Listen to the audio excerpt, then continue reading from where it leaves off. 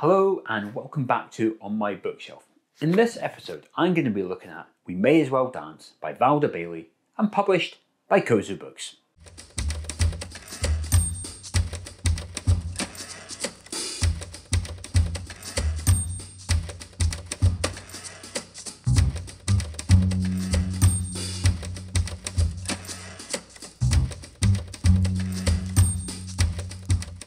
This is We May As Well Dance by Valda Bailey. Valda is a photographer and visual artist living in Sussex in the UK. Art and photography has been part of her life since the age of 13, and this book is a collection of her abstract and impressionistic images that she started back in the spring of 2020 when the pandemic started. This book is published by Kozu books, who have a history of producing high quality photography books from a diverse range of photographers. Many of these books sit in my bookshelf there behind me. We May As Well Dance is a hardcover book with a tipped-in cover image. It measures 300mm by 225mm and consists of 136 pages of fedrigoni satin paper. The title of the book, We May As Well Dance, is a Japanese proverb. We are fools whether we dance or not, so we may as well dance. The book comprises of Valda's photographs, which could be described as abstract and impressionistic in style. They more closely represent paintings than photographs.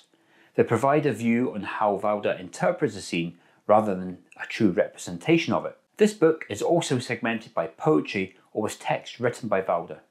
Each image is also titled. Valda hints that the titles of the images come from the misappropriation of lyrics or snippets of poems. As a person that struggles to name their images, this is something I might have to adopt myself. So, is this a book for your bookshelf?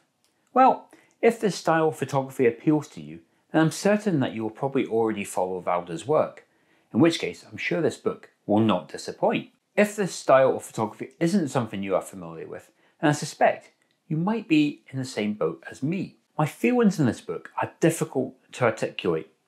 It's not that I doubt the quality of the imagery, and I certainly don't question the quality of the printing and the book itself, but this style of photography is a huge departure from what I might normally sit down to look at. I've said before on other episodes of On My Bookshelf, and particularly in this series, I do like to look at books from all genres of photography and styles of landscape photography.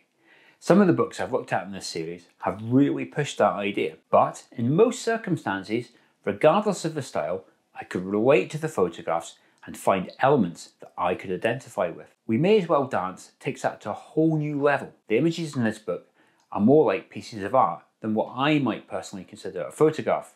However, I do appreciate that these are still photographs. It just happens that Valda very skillfully uses her camera in a different but very effective way. So what am I trying to say? Well, I'm not sure.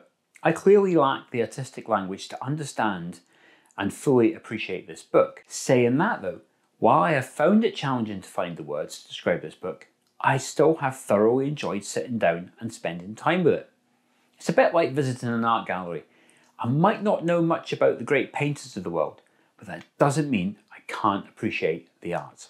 If you'd like to pick up a copy of We May As Well Dance, you can do so directly from Kozu books. There's a link in the video description below. I hope you enjoyed this episode of On My Bookshelf, and if you did, and you don't want to miss the next episode, then go ahead and hit that subscribe button and then hit the bell icon. But if you can't wait till then, I'm popping up the On My Bookshelf playlist. With nearly 40 episodes, there's sure to be a book there to inspire your photography.